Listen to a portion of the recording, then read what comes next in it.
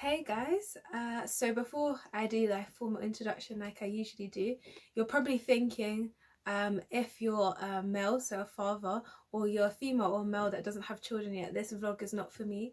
But guess what, there's also gems in here for you, so please do stay tuned, do not switch off. Trust me, there are gems in here for you also, and for me because I'm not a mother either. So now we move on. Hi guys, welcome back to my YouTube channel and welcome to those just joining for the first time. Thank you again. I will keep saying thank you because you guys are the ones that keep encouraging me to keep going, to keep doing these even when I don't always feel the greatest, and this week definitely has been one of those weeks. I haven't been in the greatest mental space this week. Just hearing people be encouraged by it, I have to thank God for that. What God has given me to say, it did encourage me as I was speaking to God about this. So I pray it does the same for you guys as well. He had his way, and now this is my story. So when I kind of brought this topic to God and I was praying about it, because for a while I couldn't think what I should do for this last vlog of March. So I was kind of battling with it. I was like, I don't really know. And then Mother's Day came up and I was like, oh, Mother's Day is going to be the 27th, so maybe I should do something about Mother's Day. But then I said, but then not everyone is a mother, not everyone has a mother. Unfortunately, they may have lost a mother, I may have not even known their mother. So how do I do this, God? And I was kind of, well, I wouldn't say battling with it, but I kept going over and over with God with it.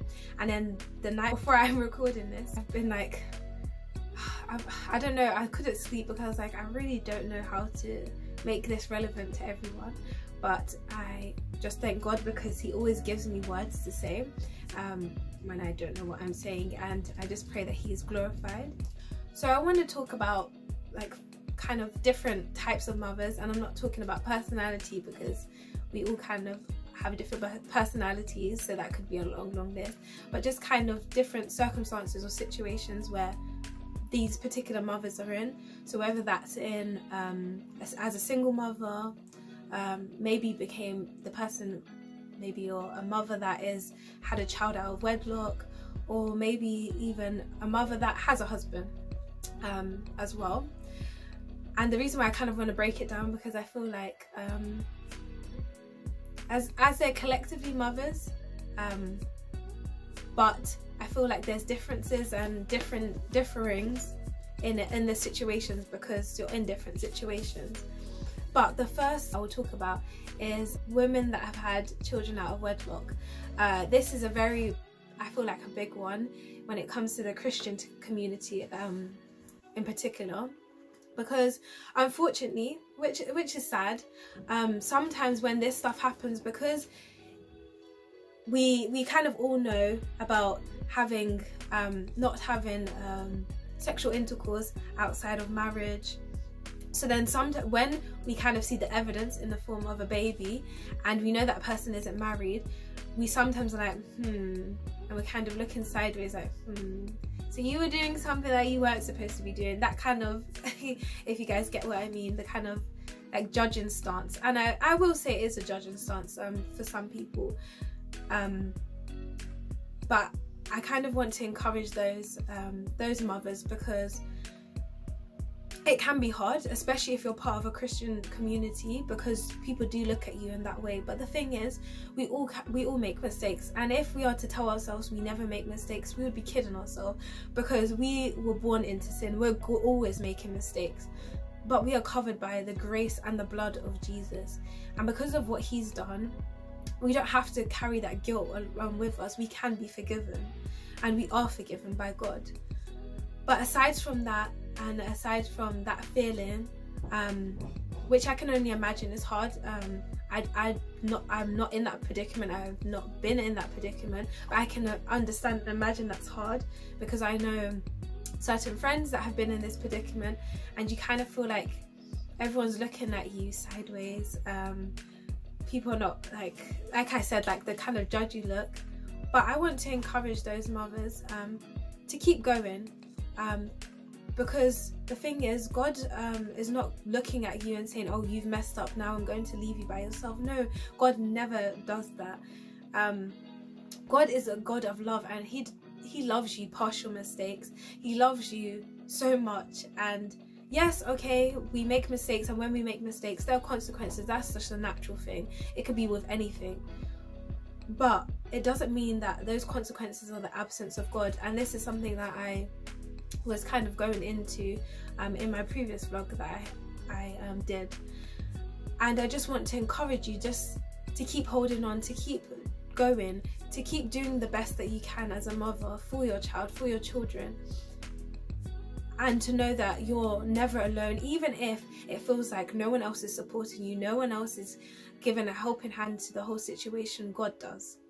And that kind of leads on to kind of the next two categories of types of mothers. So those single mothers, that could be the ones that had children out of wedlock. So that could be, they could also be single mothers, or it could be someone who was maybe married, had children, and now unfortunately for some reason the marriage broke down, or maybe that their husband is no longer with them or not alive, and all kinds of things can make people end up being a single mother, maybe through adoption as well.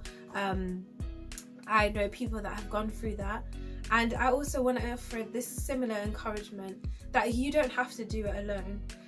Yes, it's very, very difficult, I can imagine, to feel like you are doing it alone. Even if you have family and friends around that are there, are willing to support you, are there to help you out, I don't know, with like the shopping for children and stuff like that. I can imagine that because people are not there 24/7, they don't see when the baby is waking up. They don't have to be the one that's with that child 24/7, whilst also making money to maybe support the child. But I just want to say well done to those mothers, because I have, and I know so many of those single mothers, and like, you guys are just amazing. The way that you put your children before yourselves is something so admirable, and the strength, the sheer strength that you see in these mothers trying to play both roles is absolutely amazing. And I just want to encourage you to keep seeking God in helping you with this, because God, again, like I said, for those that had children outside of marriage, God is not going to leave you. God never forsakes you for anything. And even though it feels like something is missing, God can definitely fill that void. God is the perfect father. God is the perfect parent. So even when you feel like you're falling short, God is there. And again, this is the same encouragement that I offer for those mothers that are that have husbands, that are helping to share the load. I encourage you too, because it's not easy. As much as you have more of the support than a single mother would, it's still not easy. It's a lot. And even when I was speaking to, my one of my aunties is a midwife. Well, I think she's still a midwife, or she may be an ex-midwife now. But even when I was speaking to her, I don't know why, we were just having one of those random talks, and we were talking about kind of the changes that a woman's body goes through when she's pregnant, and then when she gives birth, and then even after birth. And wow, I like I felt like I kind of knew this stuff from doing biology at school, but I never knew the depths of it like I would get from a perspective of a midwife. And when she was saying the amount of changes that your body goes through preparing for the baby, then when you're pregnant, and then after the baby's gone, how your body basically never goes back to what it was originally.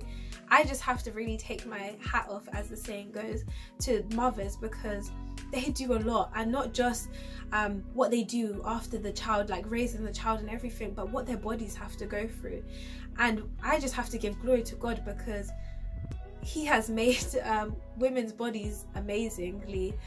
Like, I just, not to be so graphic, but even to push a baby's head out of such a small hole, and all the structural stuff that have to go on to when you're in labour, when you're giving birth, it's absolutely amazing.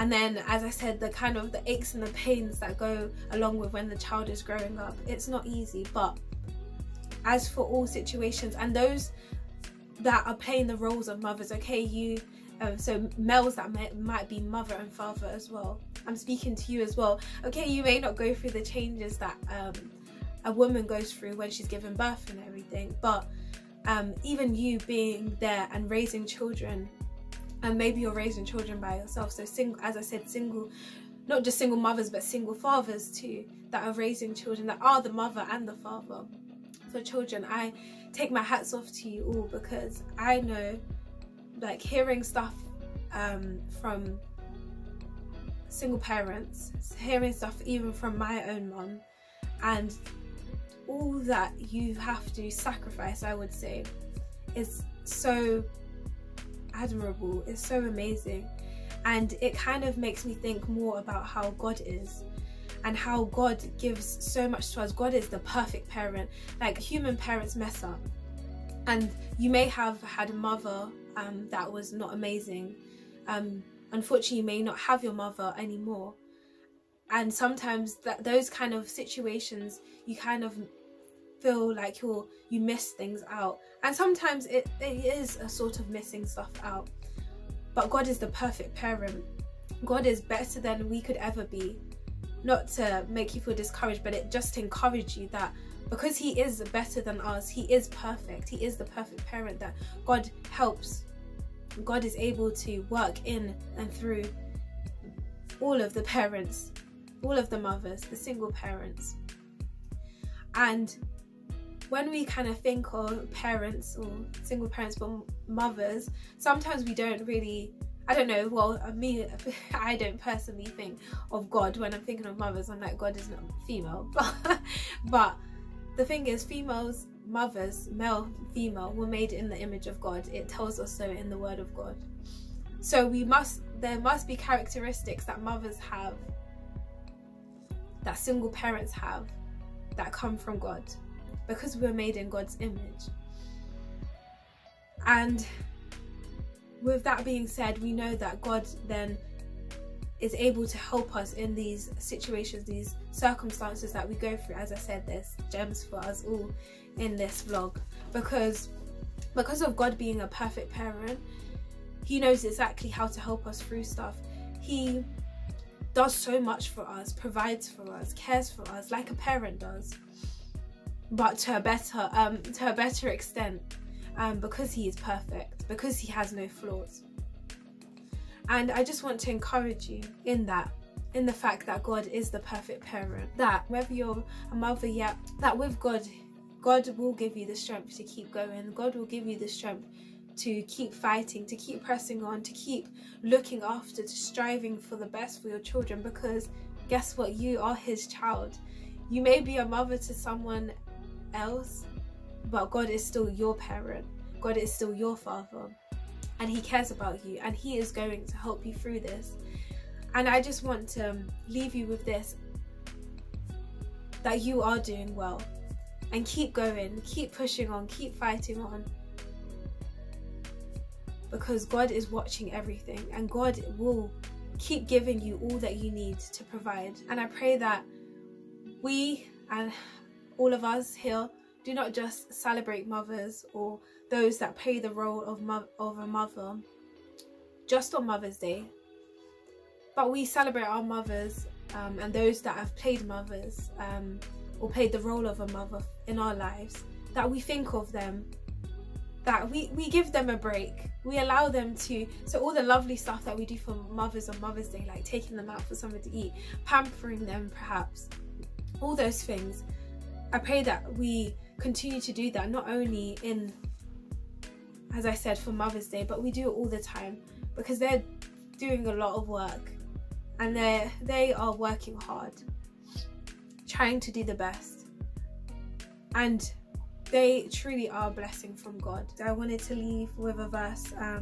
taken from Isaiah 49 verse 15, and it says, "Can a woman forget her nursing child and not have compassion on the son of her womb?" And that kind of, so that's part of the verse, and that kind of is that reminder that a mother, and the love that a mother has for her child is like no other, and they won't forget their child, They are constantly there providing for their child. And then it goes on to say a little bit extra. It says, surely they may forget. We're sinful human beings. We're not perfect. Yet I will not forget you. And that is where, as I said, it takes God comes and is the perfect parent. So those single mothers, those mothers that may have had children outside of marriage, those mothers that do have a husband, those fathers that are playing the role of mother and father, I pray that you'll be encouraged to keep going and to never forget that God has blessed you with children. God has given you the ability to look after children, and those that play the role of mothers, that maybe be aunts, or maybe, I don't know, cousins that play the role of a mother.